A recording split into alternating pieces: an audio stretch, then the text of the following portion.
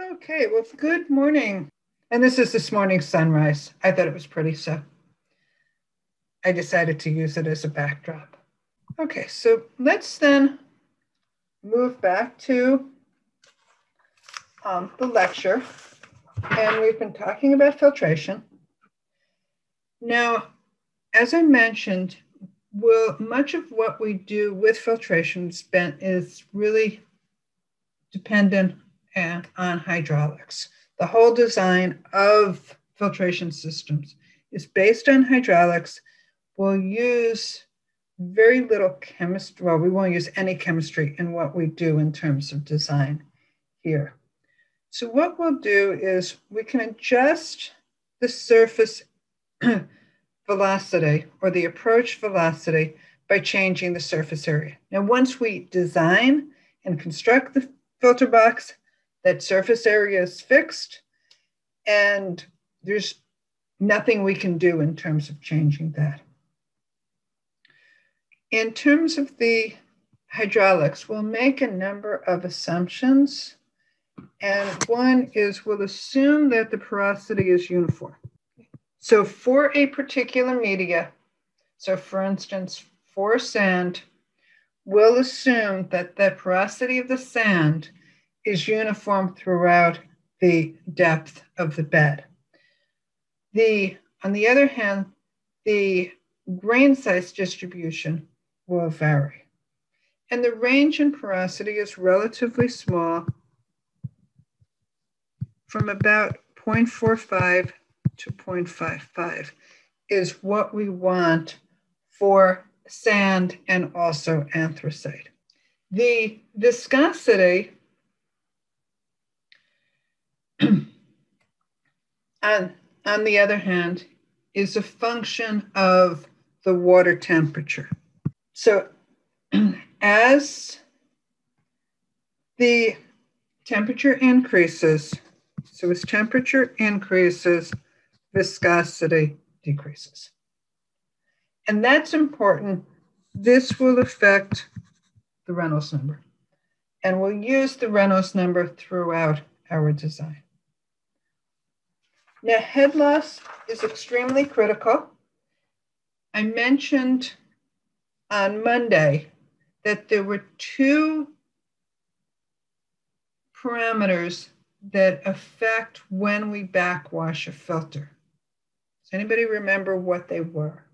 So how do we decide when to backwash the filter? One of them was head loss. Head loss. So if the head loss is too great, we backwash. And what was the other? It's turbidity. So if the effluent turbidity is too high, then we backwash. So those are the two parameters that we monitor, and we monitor continuously in order to determine when to backwash the filter. So the head loss is proportional to the square of the filtration rate or the approach velocity. So small changes in your approach velocity or small changes in your loading will be amplified in terms of the head loss. It's inversely proportional to the diameter of the grain size.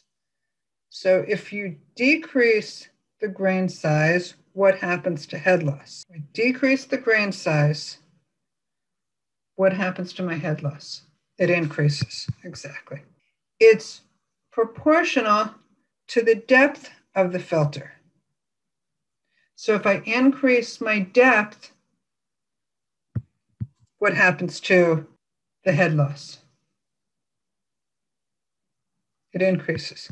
Now, let's think about turbidity. So this is essentially removal efficiency. If I decrease my grain size, what happens to the turbidity in the effluent? So if smaller media size, how does that affect turbidity in my effluent? Okay, just think about this. If I have really small particles versus really big particles. So these are my media, and I have water flowing. Which one is going to produce a better quality effluent? Or just think if you hit the smaller one. So if I decrease my grain size, what happens to the turbidity of my effluent? It goes down, exactly. So I get a better removal efficiency. So if I think about that in terms of removal efficiency, my removal efficiency increases, my water quality is improved. How about with depth? If I increase the depth of my filter, we increase the head loss, but what happens to the turbidity of my effluent? So I have a deeper bed. Can I think about this here? Get this media, get all of this media here versus this media. Then you have a couple layers. Which one's going to give us a better quality effluent? You're right, it'll decrease. So the turbidity decreases, my removal efficiency increases. And that's true for both when we decrease the grain size, okay, and when we increase the depth. So notice this. What we do to decrease our head loss has the opposite effect on our turbidity. So we can decrease our head loss, but we're going to get poorer quality effluent. When we look at backwashing the filter, and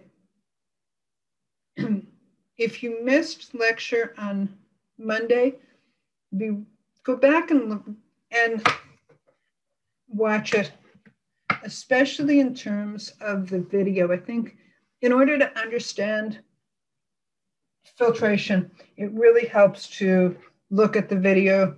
You've got the link to the video, so you can, if you want, just watch the whole thing.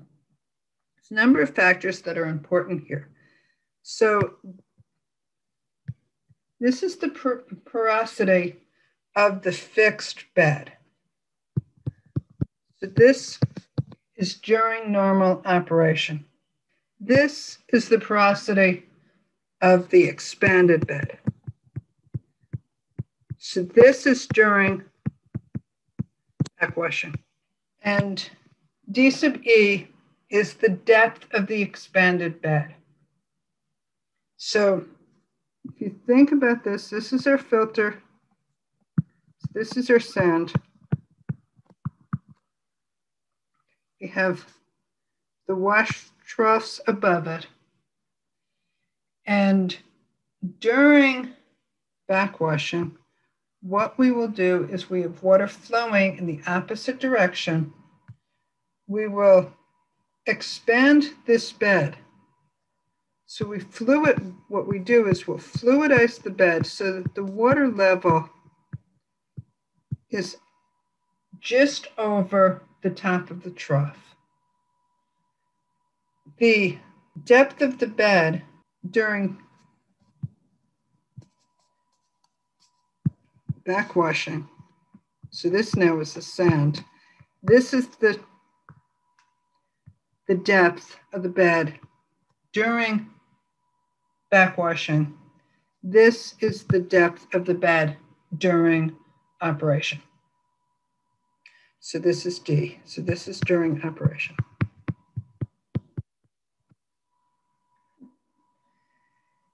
And this F is the mass fraction of the filter media with an expanded porosity. And you'll see when we go through the example. And this is dependent on the backwashing velocity. It's dependent on the terminal settling velocity of your particles, so size and density, and Reynolds number. Now, in this figure here, what's plotted is the turbidity here versus filter runtime and head loss versus filter runtime. This bottom line here is for an approach velocity of 2 gallons per minute per foot squared. So that's foot square of surface area. Okay. This bottom here corresponds to the turbidity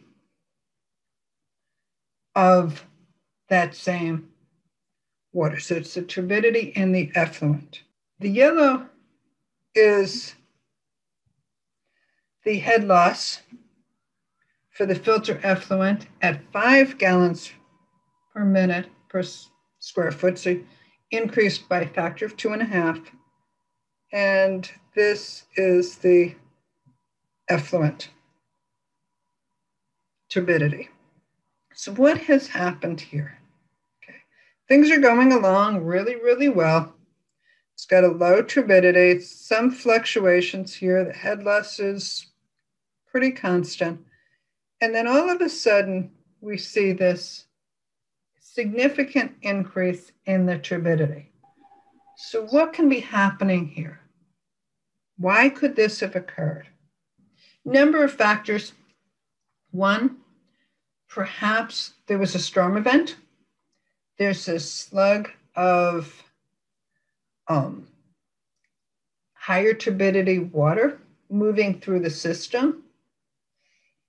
The operator didn't notice that, so didn't increase perhaps the coagulant dose, or perhaps added either too much or too little chemical dose. But there was some sort of malfunction previously that would have resulted in this increased turbidity. And you can see, not surprisingly, at the higher approach velocity, the impact of that failure is much greater than at a lower approach velocity. Now, this is for a sand filter. As I mentioned, we have single media, and then dual media are the most common types. One of the reasons we use dual media is it's much less susceptible to upsets. It's much more likely that you're going to have this type of a condition in a single media filter. So somebody mentioned bigger particles, okay? Perhaps, okay, bigger particles probably would have gotten stuck on the filter, on the top of the filter.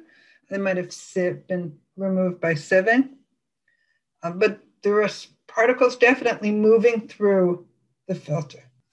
Now, typically, in terms of deciding which of these types, whether to use single or dual media filter, typically, if you're looking at treating groundwater, you can use any of the types. Generally, with a groundwater system, especially if you've got multiple wells, you can blend the water from these wells in order to achieve a relatively constant hardness, which, if that's what you're removing, into the system. So your water quality is managed by adjusting your flow rate from your wells. You've got some control. Problem with surface water is you have very, very little control. Water quality can change rapidly, and it changes seasonally. So because of that, with a surface water system, you typically do not want to use a single media system. You'll use dual or multimedia. If the water quality changes slowly, so for instance, this could be a deep intake in a lake, in a large lake. So for instance, the intake for Great Lakes Water Authority's Port Huron plant, Fort Gratiot plant, is out in Lake Huron. It's very deep, and the water quality is relatively constant. So there they could probably get away with a single media filter. On the other hand, if you're treating, Ann Arbor uses a combination of groundwater and and the Huron River water. The Huron River water is going to change. Water quality will fluctuate rapidly with storm events. It'll change with changing temperature. So a dual or a multimedia system makes more sense there. When we design these filter systems, you will always use an even number of cells. And I'm just going to skip to this. This is a photo from the Lansing Dye water treatment plant. The water flows down the center below the floor level. You then have water flowing to each of the filter banks here. So each one of these here corresponds to a filter bed. Because of the complexity of your pumping system, you will always have an even number of filters. So they're always designed in this way with the main pump down the center and then your filter beds off to either side. So you'll always have an even number of filters. Smaller plants, you need a minimum of 2. Remember, you need to be able to operate the filter, the entire plant, with 1 filter out of service, 1 unit out of service. So you want to be able to ensure that you can operate the system. So when you're designing this, you'll have multiple filter beds, but always an even number. Larger plants, you want a minimum of 4, and you can use this equation to determine the number of filters. Your filtration rate must be designed for 1 filter out of service. If your flow rate is too high through the remaining filters, then you can get particle detachment. Remember, I said you need both particle attachment and particle and you want to minimize particle detachment in order to obtain good quality water. So you've always got those 2 phenomena working against one another. You want to minimize that particle detachment. If your flow velocity is too high, then you get poor water quality. And you need to remember that in your design. When in the East Lansing wastewater treatment plant, when they designed those filters, the engineers forgot to consider this. And when they have a high flow, so storm event, and they're backwashing a filter, they have to bypass some of the water around the filter because they can't treat it all, because somebody forgot to do this set of calculations. Don't be that engineer. The dimensions of these can be anywhere from 25 to 100 square meters. It can be up to 200 square meters, but typically under 100. When you're designing these, this is a filter bed, the whole thing. Either side is your filter cell. So we have 2 filter cells, the gullet down the middle, and the 2 together make up a filter bed. So when we say even number, I mean even number of filter beds.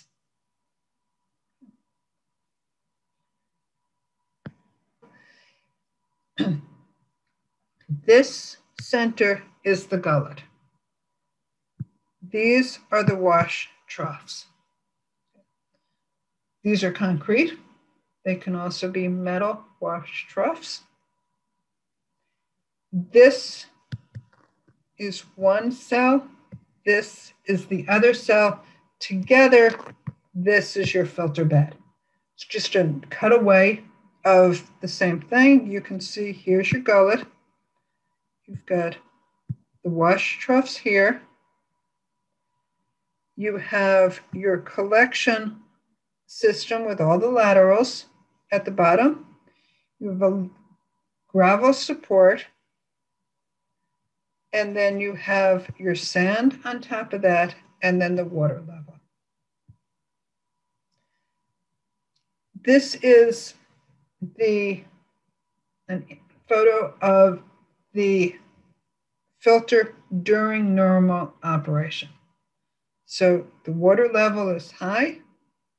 It's above the top of your water troughs, and the water is flowing down in this situation. As I mentioned, when backwashing, when the head loss is too great or the turbidity exceeds a set limit, or you reach a maximum time limit is 3 to 4 days. In some cases, it's backwashing is much more regular than that. And so when that happens, the system is backwashed. This can be done with water only. It can be done with a surface wash. It can be done with air scouring. As I mentioned, air scouring is often used with surface waters where you have the clay, the silt particles forming these essentially what we call mud balls. So just kind of think about when you were a kid, you were playing in the mud, how the clay tends to aggregate together. It used to be that the backwash water from a surface water plant could be sent back to the headworks of the plant, but that's no longer the case. This is a photo from the dye plant. This is during backwashing. So the water is flowing upward through the filter bed, so it's fluidizing the bed, and that water is flowing over the sides into the top of the wash trough and into the wash trough, and then to the gullet. And then in this case, this is a groundwater plant. Because it's a groundwater plant, they are able to recycle this water to the headworks of the plant in order to capture that calcium carbonate precipitate again. So it basically goes through the whole plant all over again, try and capture it a second or third time, and also to use the excess calcium hydroxide in there to help raise the pH. So it helps reduce the dosage of lime that they need to add. So in this situation, because it's a groundwater plant, they're able to do that. This is another photo from the operation of the plant. What I'd like to do now is we're going to go through an example. This will take the rest of today and on Friday. What I'm hoping to do is we'll get through the head loss calculations for a clean filter bed. So the question is, are the wash troughs serving the purpose of increasing the backwashing efficiency? The wash troughs are really capturing the water. So you need, as you're backwashing that filter, you need to be able to capture that water. And the wash troughs are basically your collection device. So we have a situation. Okay. We're installing rapid sand filters. Good. Sedimentation and then filtration. In this case, you're told that you have a design loading rate of 200 meters cubed per minute. Decreases size. Okay, that's good. We have a design flow rate of 0.5 cubic meters per second. You're told that the maximum surface area of the filters is to be 100 square meters, but the desired area is 50. And what we initially are looking to do is to calculate the clean filter bed head loss and determine if it's reasonable. We want that head loss less than 0.6 meters. We'll use the following assumptions. We have provided some data on the sand. We're told that the specific gravity of the sand is 2.65. We have a shape factor of 0.82. The bed porosity is 0.45. We're designing this for a temperature of 10 degrees C, and the depth of our sand is 0.5 meters. This information here would be provided from the manufacturer. So what we have is we have the sieve size designation, we have the size of the opening, and we have a cumulative mass passing. Now, the GLUM standards state that the recommended maximum filtration rates, that's V sub A, is 360 meters per day for dual media filter and 180 for a single media. The problem states 0.5 meters of sand, so we're going to assume we have a single media. So even though you're told here that your design loading rate is 200, we're going to make the decision as the engineer that we really want to reduce that to 180 to comply with the GLUM standards. This is an iterative process, and you'll need to think about it as such. And my advice is to set up an Excel spreadsheet to allow you to iterate on a solution without having to go through multiple calculations by hand multiple times. And you'll definitely need to do this for the design project. So my advice is do it for the filtration homework, and then you have that same Excel spreadsheet for your design project. So let's just start. Okay. And we're going to start with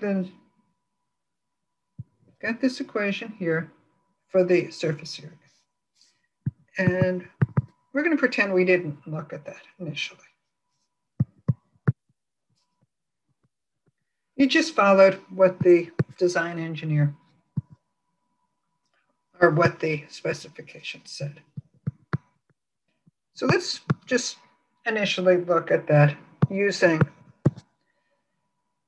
that 200 meters cubed per day per meter squared, or meters per day. And that would give us 216. In this case, the number of filters is equal to 216 meters squared. So the preferred filters that are 50 square meters, and that gives me 4.32 filters. I can't have 4.32 filters. So what do I do? What are my options? I can increase the size, or I can increase the number. Increasing the number of filters means that you're increasing increasing the complexity of your plumbing system. Okay. So we've got to round up or round down. Okay. We're already at the maximum, so round down would be a problem. So we can look at using 6. So let's look at using 6. if we use 6 filters and we keep our filter size at 50 square meters, and we have 6, that gives me an approach velocity of 144 meters per day. That checks. What if I have one filter out of service? So now I only have 5 in service. That's 172 meters cubed per meter squared per day, which also checks out. So I can use 6 filters at 50 square meters. I'm perfectly fine in terms of that approach velocity. It's less than that 180. So that's less than 180. This is also less than 180, so we're good. Now, we could also try, can we achieve a approach velocity of less than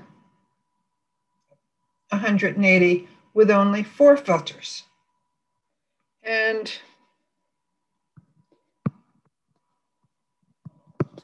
I have 4 filters, but I increased the size to 80 square meters.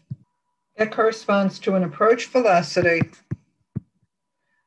of 135 meters per day. And then with 1 filter out of service, I would have an approach velocity of 180 meters per day. So either situation is acceptable, and it most likely would come down to cost. Cost and space availability. If we increase the number of filters, that's more space. It's also more valving. It's more monitoring that we need to do, so it's more monitors that we have. So there's a cost associated with that. The next thing we want to do is to calculate the head loss of the clean filter bed. So we're going to use the equation that I've given you now. Here it's the same equation in the notes. Again, it's an empirical equation, and the head loss is a function of your approach velocity squared, the depth of your bed. It's inversely proportional to the sphericity, the porosity, and the diameter of your media. We need to check the effective size and the uniformity coefficient. The effective size is that D10, and the uniformity coefficient is D60 over D10. So what I've done here is I've plotted the data that we were provided as the sieve size. So this is millimeters. So this is looking back to here. That's this sieve size here versus the cumulative mass passing. And I've plotted that on log probability paper. So each one of these is a point. And what we need to calculate is this D10 right here. So this corresponds to my D10, and then the D60 is up here. So this is my D60. And the effective size is 0.3. My P60 is right here, is equal to 0.82. And this would give me an effective, uniformity coefficient of 0.82 divided by 0.3, and that is 2.73. This value should be between 1.3 to 1.8, and the Glum standards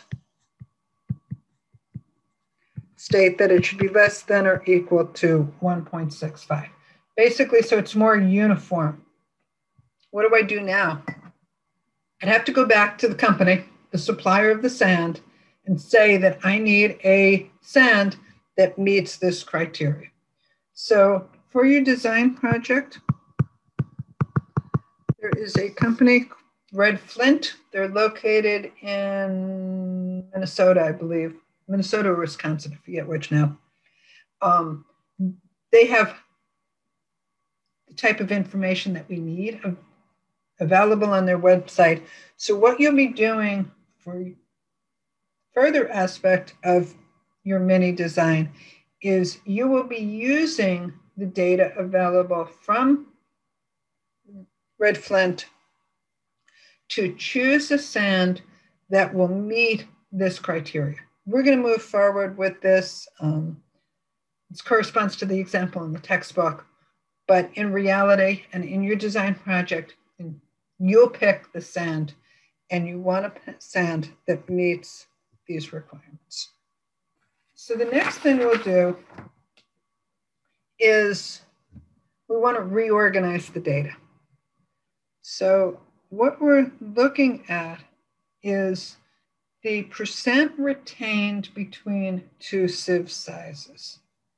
So if you look here, this 2.2 is 99.0 minus 96.8. So what we were given was the cumulative mass passing. And if we go back to this information here, we're looking at the percent retained in this fraction right here, in the sieve size 6 to 8.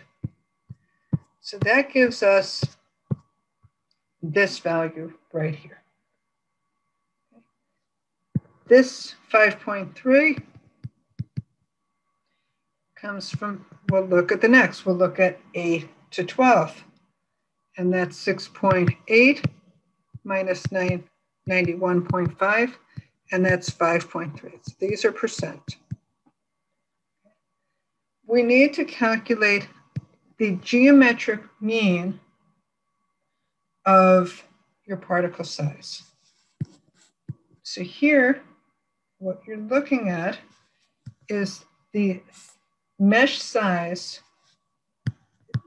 3.36 millimeters times 2.38. So this is the mesh sizes of the 6 and the 8 sieves. We'll multiply those and take the square root. That's the geometric mean.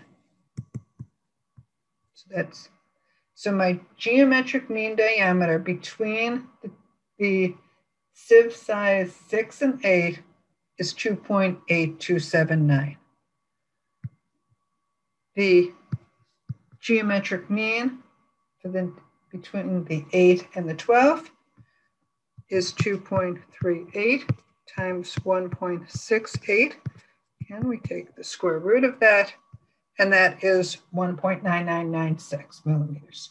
So that gives us the geometric mean. The next thing we want to do is to calculate the approach velocity. So we'll go back here. We're going to use this situation. We've decided that we're going to design the system with 4 filters at 80 square meters. So we'll use an approach velocity of 135 meters per day, but we need this in meters per second. So we'll divide 86,400 seconds per day, and that is 0.001563 meters per second. You're told that the shape factor of the sphericity is 0.82. The kinematic viscosity is 1.307 times 10 to the minus 6 meters squared per second at 10 degrees C. And then D is the geometric mean. I'm going to stop there. My advice between now and Friday is you try and calculate these values. And then what we'll do is we'll proceed through here, and then we'll calculate the head loss of the clean filter bed. So let's stop here. For the Reynolds number, what happened to the rest of the factors? This is the same Reynolds number that we used before. So I'm not sure the question. What factors? Oh yeah, it only has VA on the top, so I was wondering what happened to like the shape factor. So this is actually, the shape factor is actually included in here. Oh, so okay. To get this value here, it's 0.82 times 1.996 times 10 to the minus 3 meters. We'll go over this on Friday. 1 times 1.56 times 10 to the minus 3 meters per second divided by the viscosity. So it's all included in this value here. So this is the, to get this value here, I'm substituting in this whole equation here. Does that make sense? Yeah, thank you. No problem. Okay, well, good morning.